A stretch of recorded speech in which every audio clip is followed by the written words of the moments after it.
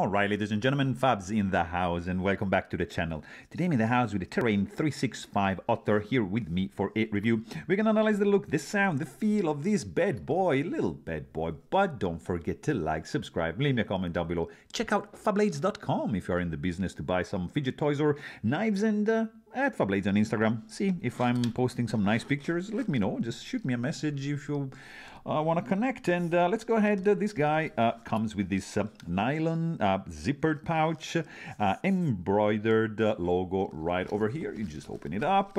It's not that padded. It's very, very thin. It comes with a card. It comes with a microfiber cloth. And of course, you got the knife, dual pockets on the inside. And then you get this pretty cool thing right over here, which has a compact size under 3 inches for the blade, 3-inch long blade, 2.8 cutting edge, I would say. Handle is going to be a little bit less than 4 inches. Overall, it's going to be a tad under 7 inches.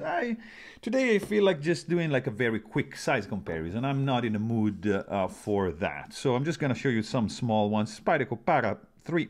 That's the Benchmade mini bug out. Look at this. I'm not showing you any big stuff. This is the small Sabenta 21, sorry. That is the Menandi. Look at this. And I'm going to show you like a custom Apache Peña, and that is it. Because today I'm not in the mood for size comparison. That's done. So that is an interesting knife. There's several variations of this one. You can get a slip joint, you can get the flipper. If you like, if you have like some restrictive laws, like for example, you cannot have like a big one or like a locking knife, this is a non-locking knife. It is, the parts are sourced from different countries. And without like tossing the knife around on the table, I can keep going on and say that this is a pretty slick one. It's a gentleman's knife, like very clean, slick lines, cool design. It's clean, like look at the lines, very nicely made. It has titanium handles. So the weight is going to be contained, nicely chamfered on the inside. On the outside, there's no internal milling on the show side.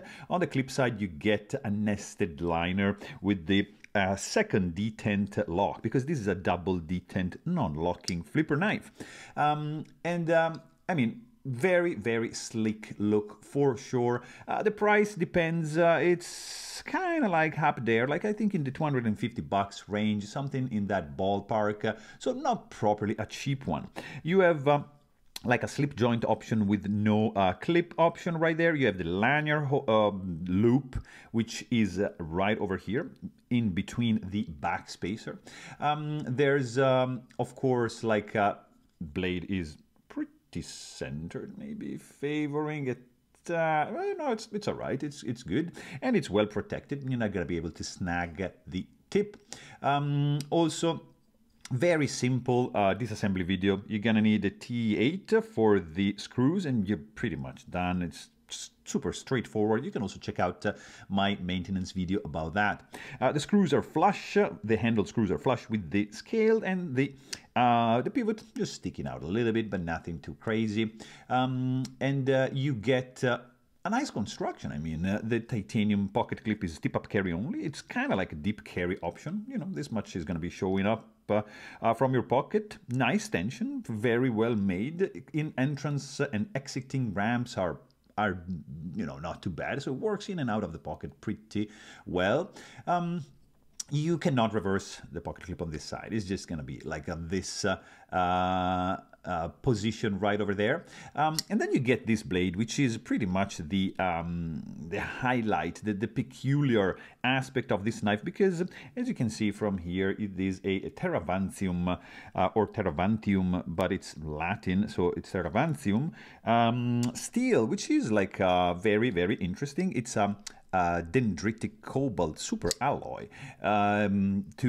They make in house to make this kind of steel, and it is 100% rust proof, non-magnetic. There's no heat treat required for this kind of steel, and they are saying it's gonna hold an edge like longer than any regular, let's say, steel employed in this kind of range for this knife. So high performance, low maintenance, anti-rust, anti-staining steel. And because the fact this is like titanium, so this is like a stainless steel knife and kind of rust proof. So if you live in a place where it's illegal to have locking knives and it's humid, like you are living at the beach, or you use that in the kitchen, that's a cool option for sure. You have a little bit of jimping going on right over there, which is the continuation of the flipper tab right there. And it's kind of functional, but as you can see, this is a non-locking knife. So if you hold it like that and you just take advantage of the jimping, you're gonna unlock the knife. So don't. So it's very, very easy to just do that and just cut yourself. So don't do it. So just hold it back and just cut in this direction. I wouldn't stab anything with this because that's very prone to unlocking, even if it's not locking. And then you have a little bit of swedge right over here at the tip of the blade and a tiny belly, probably 20%, and straight edge up to the sharpening choil. This is a flat grind with the logo, right? Terrain 365 logo on this side, sterile looking on the clip side. And you have a bead blast finish and a pretty cool plunge grind, I have to say. The sound that this guy makes is very low. It's not going to disturb anyone. You just pull this guy out and you go like this, and people are not going to be frowning upon you, and they're just going to, look like this looks like a nice gentleman's knife. It's not menacing, it's not intimidating, and the sound, it's a nice tinkle, a little thud when you close it, just like nothing is gonna even notice. Also, what is pretty cool is the weight, because in the pocket this guy is gonna be, I think, around 3 something ounces.